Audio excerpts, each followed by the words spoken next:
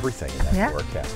Tucson World War II veteran with some good news here, presented with the French Legion of Honor today. That award is France's highest award given to people for outstanding achievements in military and civilian life.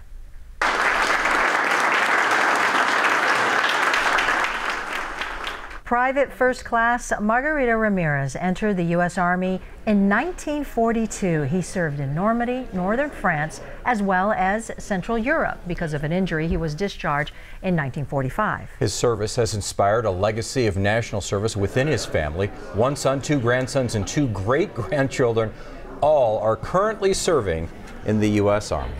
And we thank them for their service. We certainly do. Way to go.